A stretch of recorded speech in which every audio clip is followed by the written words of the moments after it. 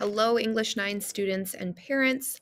I am so excited to get to formally introduce to you the interdisciplinary project that you will be completing across your core subjects over the coming semester. So, as you know, in English, we have already begun investigating the United Nations 17 Sustainable Development Goals. These are goals that the UN has determined are essential for us to focus on as a global community in order to transform our world. So we began with an inquiry into a goal that genuinely interests you. So we explored all 17 goals, and you then chose one that interested you and narrowed your focus within that topic. That is one of the transdisciplinary goals that the team has chosen to focus on this year, as well as being reflective. In English, as you know, we are focusing on the critical skill for citizens in our world to be able to access, navigate, and evaluate information. So, in this unit, you have been learning strategies to be a critical consumer of texts. You've been working on identifying and analyzing text structures and features, and then applying your knowledge of text to read critically, make inferences, and analyze bias. So far, you have located 4 different texts related to the focus within your chosen SDG, and you've evaluated each of those texts and determined how effective each one has been in achieving its purpose. Ultimately, this is going to lead to you creating a multimedia presentation in which you do a comparative analysis of your sources to determine how different creators or authors portrayed the same topic and attempted to influence you as a reader. So now I'm excited to turn it over to your other teachers to talk about the components of this project that you will tackle in their classes. Hello, science students. For your UN Sustainable Development Goal project for science, you will do a claim evidence reasoning framework, much like you did for your winter exam. Let's look at an example. Maybe I click on UN SDG number 14, life below water, love the oceans. And the goal is to conserve and sustainably use the ocean, seas, and marine resources for sustainable development. And then right below it, it gives us a picture of some of the pressures on our oceans. And so we encounter all these pressures here in Oman, and maybe I want to research and learn more about one of them and help be an activist. And so for my example, I'm going to do acidification.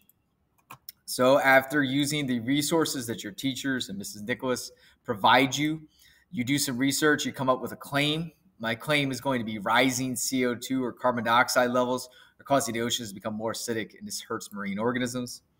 I'm then going to present evidence, and evidence is data, graphs, measurements, numbers, something that shows primary fieldwork collection.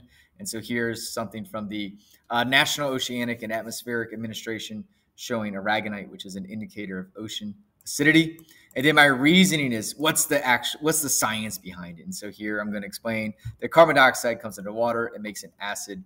This acid makes H pluses, which compete with corals for carbonate. And so it's going to compete with them for carbonate, which is going to hurt the corals and other shell-making organisms.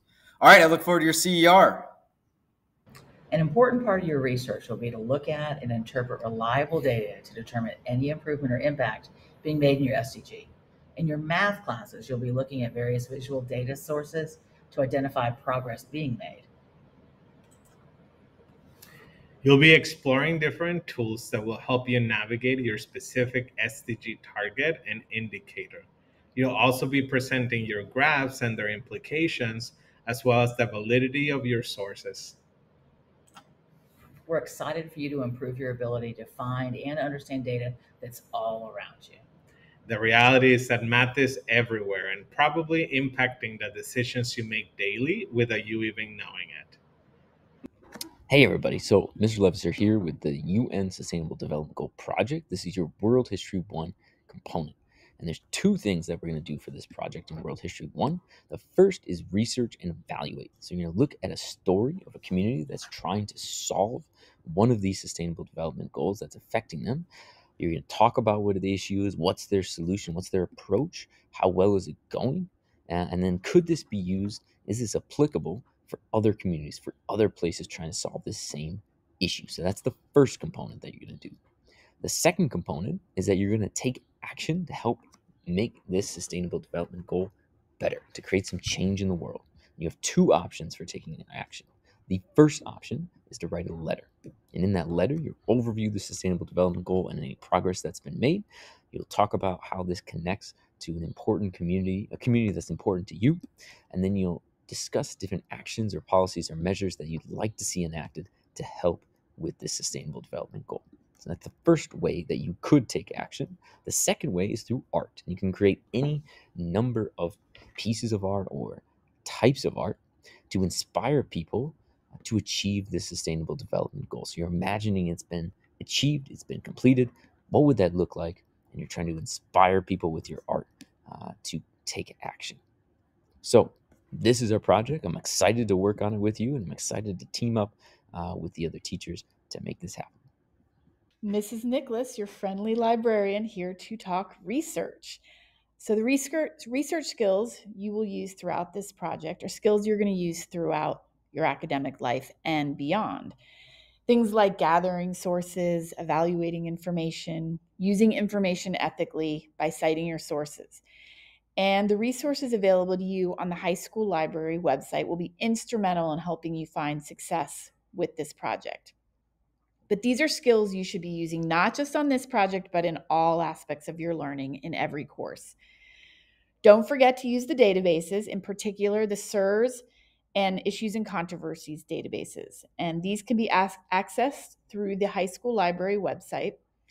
This site also contains resources to help you with citing your sources correctly. So lots of good information here. Also, check out our display in the Commons of books, both fiction and nonfiction related to the SDGs. So happy researching, and don't forget that I'm here to support you throughout this entire research process. Good luck.